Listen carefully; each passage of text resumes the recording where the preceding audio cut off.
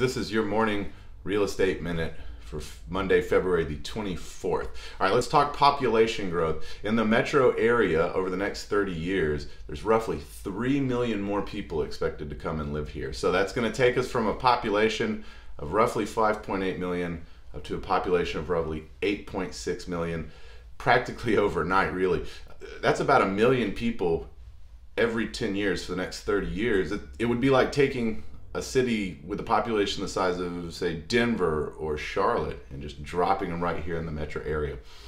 Obviously, the counties that are expected to get the largest number net growth would be your in-town counties, your Fulton, your Cobb, Dekalb, and Gwinnett. However, the county with the largest percentage of growth expected is Forsyth, up there, up Georgia 400.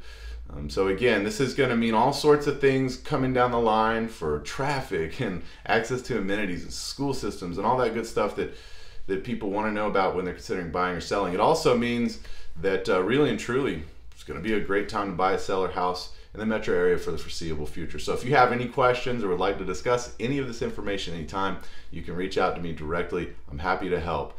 Hope this was informative. Y'all have a great day.